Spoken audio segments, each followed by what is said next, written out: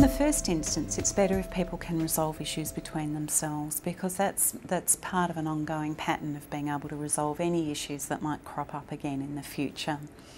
The next step is that if you and I are not able to resolve an issue, then involving a third person, like a mediator, and a mediation service will help us to resolve that in a way that allows us to rebuild our relationship to at least a working relationship.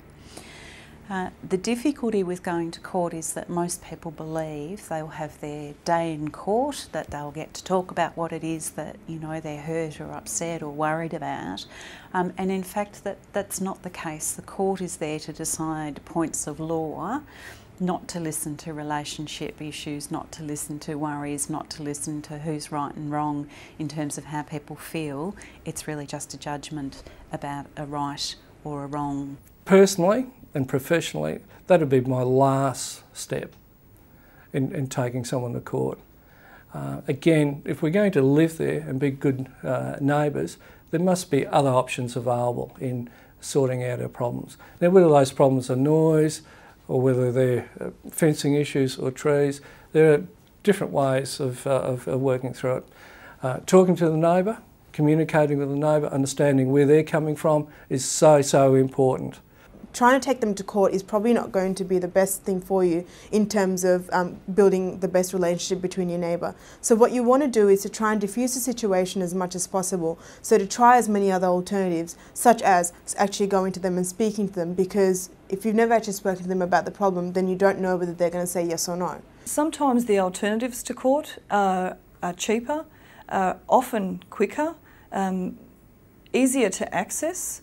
So giving it a go yourself, having the confidence to give it a go yourself. And if you don't, getting a friend or a family or even an advocate, someone who can speak on your behalf to help you have those discussions or help you resolve those things with your neighbour, can be a much better way to go. Resolving it between yourselves is going to be a much quicker, much cheaper, much easier way to go forward.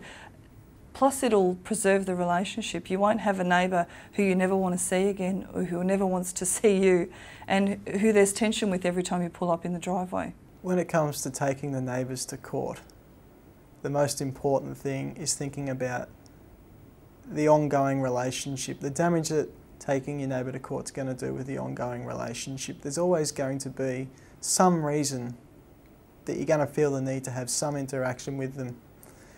If they're perhaps making noise at night and you want to ask them to turn the music down, do you want to call the police every time that happens, or would you like to be able to raise it the next day and just say, I'd really appreciate it if the noise was down by 10 o'clock because I've got a baby and she's asleep.